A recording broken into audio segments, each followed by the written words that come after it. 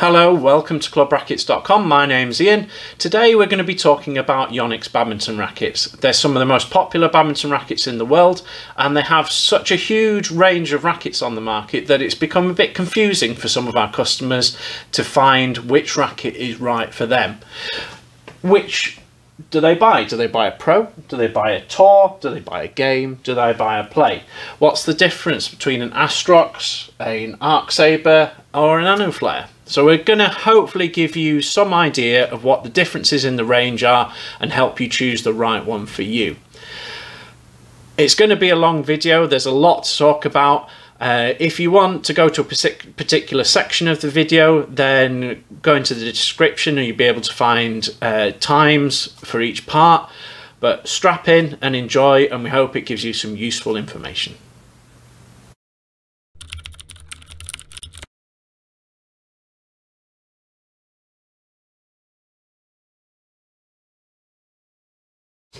So the first choice you're going to have to make when you are choosing your Yonex Badminton Racket is whether you're going to go for an Astrox, an ArcSaber or a Nanoflare racket. The Astroxes are head heavy, the ArcSabers are even balance, and the Nanoflares are head light.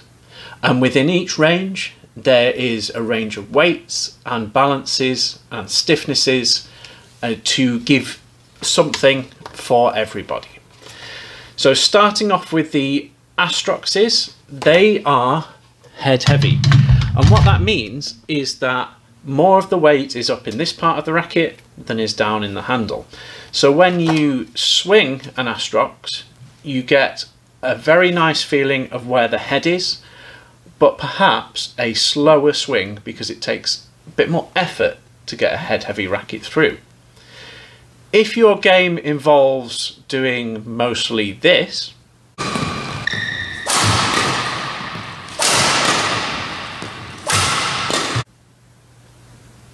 smashing from the back of the court and a lot of power play, then perhaps the Astroxes are the ones to go for you. Next up in the middle, we have the ArcSabers. And these are even balance rackets. They're a great all-rounder, and if your game involves doing a lot of this,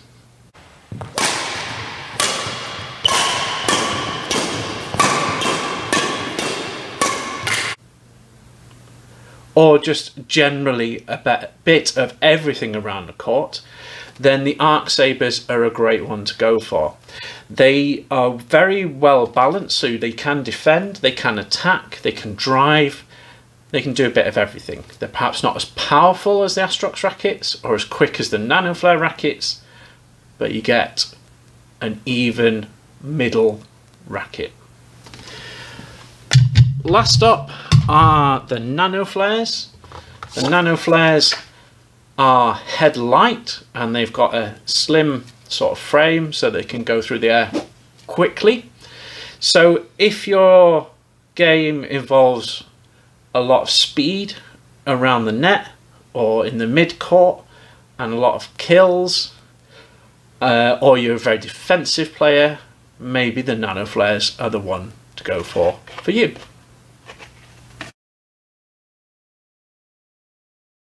Right, so in the last couple of years we've seen the introduction into the Yonex range of pro rackets, tour rackets, game rackets and play rackets, and as you can see they all look pretty much the same. So why would you go for a pro racket over a play racket or a tour racket over a game racket? Well, it's basically about the level you play at and your ability at the game. Power is generated in badminton by how fast you can swing the racket. So top players like a stiff racket that bends with their fast swing and generates power, whereas beginner and intermediate players will be helped out by a little bit more flex in the racket to give them that extra power that they perhaps lack in their swing. But what are the differences and which one should you go for? So the most desirable rackets are always the pro rackets. They're made in Yonex's factory in Japan. The quality control is excellent, the materials are fantastic, and the technology contained within the rackets is great. But the flip side is that they can be pretty damn expensive, and they're not necessarily good for everyone of every standard. You have to have a certain level to get the best out of these rackets. There's no point a beginner playing with one of these. They'd be much better off with a lower end racket. Going down the scale from the Pro, you get the Tour rackets.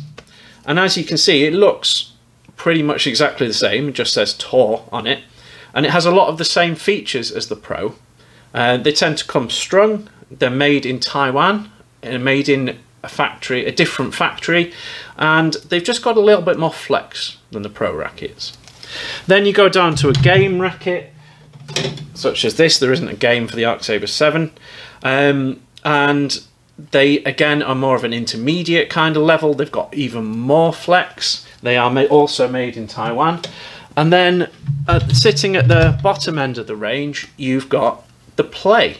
Okay, and the Play is a lot more flexible. It's ideal for beginner, starter, intermediate players. And the benefit of the Play is that it's much easier to play with, hence the name, and much cheaper. So just to give you an example, the ArcSaber 7 Play is around the 40 quid mark, and the ArcSaber 7 Pro is around the 160 quid mark. So you can buy 4 of these rackets for one of these. So it's all about knowing your level and knowing which one you think will suit your swing. Of course, Yonex don't make it easy, so there's not all 4 rackets in all 4 ranges, so you don't get a Pro, Tour, Game and Play in each racket, especially not in the UK. There's no game in the ArcSaber 7 Pro, and other ones are missing out. So chat to your retailer and see which one they've got in stock. First we'll have a look at the Astrox 100ZZ, which I guess you could call the flagship racket in the Yonex range. Used by Victor Axelsen. It comes in a number of different variations. So we've got the dark navy here, which was the original colour scheme, and then you've got the Kurenai red, which is a newer colour scheme, both really nice. The 100ZZ is a kind of powerful attacking racket, liked a lot by singles players, powerful players. It's quite stiff, it's got a smaller head, and it's quite quick through the air. The 100ZZ, as well as being in 2 colours, comes in 3U or 4U, lighter or heavier, so you can take your pick. Lower down the range, we've got the 100 Tour, which is the normal size head and just a little bit more flexibility. Comes in the Kurenai red, and the 100 Game, which is a really good seller here, a little bit cheaper, again normal size head and just a bit more flexibility than the Tour.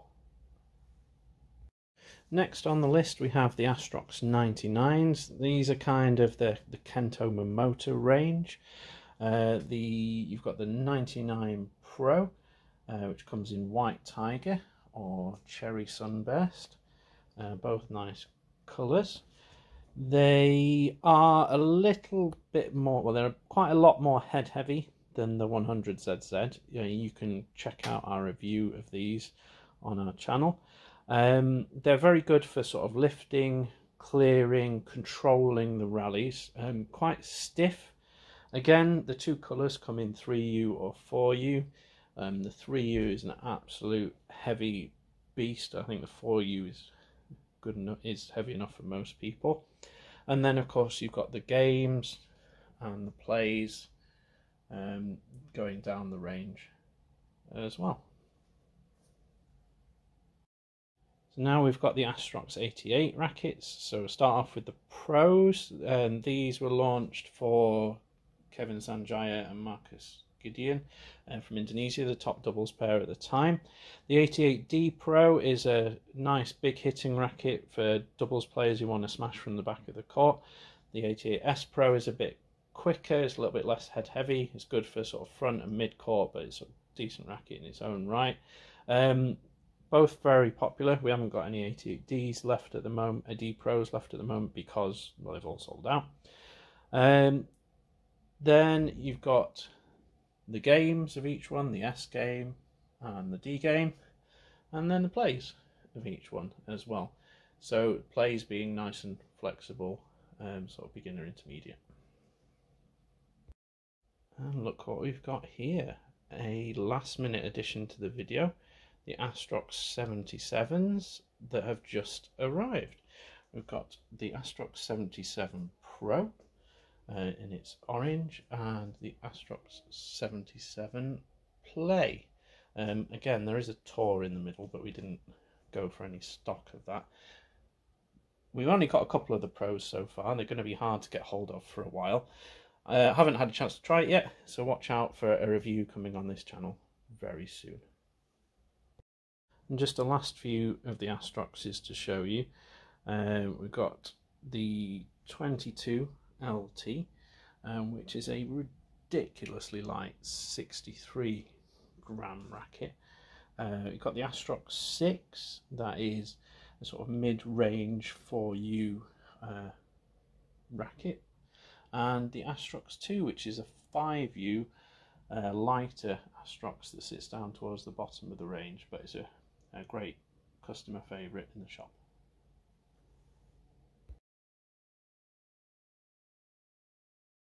The Even Balance series of rackets, the ArcSabers from Yonex, have recently had a bit of a refresh, turning them into the Pro frames. I'm a big ArcSaber fan myself, played with them for a long time. I love the versatility of the rackets.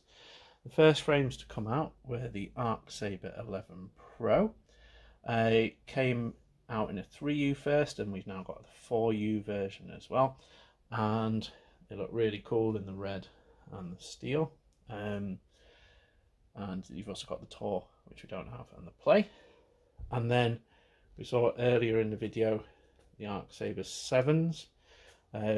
These are fairly recent to come out, a bit more flexible than the ArcSaber 11s, just in a 4U for the Pro, so it's nice and light, really quick on the defense, and very, very easy to use for a Japanese racket. So an ideal choice for quite a lot of doubles players, I think, the 7 Pro. The more I look at the ArcSaber range, the more I like the cosmetics. They're really pop, especially that yellow on the ArcSaber 7. And last but no means least, we have the Nanoflare series from Yonex. We'll start off at the top with the Nanoflare 800. A great looking racket, this one, having to use a demo racket since we're short of stock for this. It's quite stiff. It comes in a 3U or a 4U, or there's the 800 LT, which is even more difficult to get hold of, which is in a 5U.